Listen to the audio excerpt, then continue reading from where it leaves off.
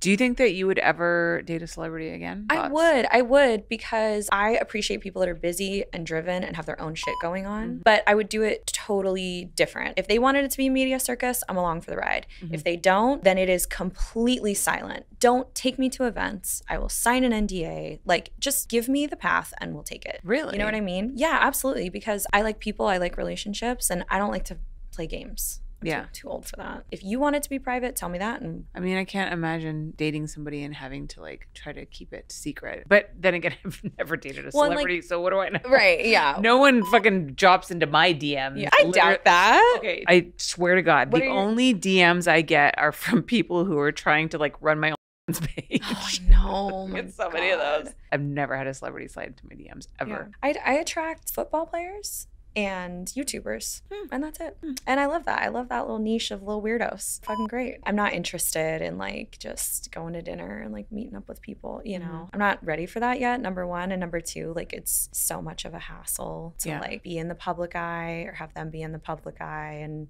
try to date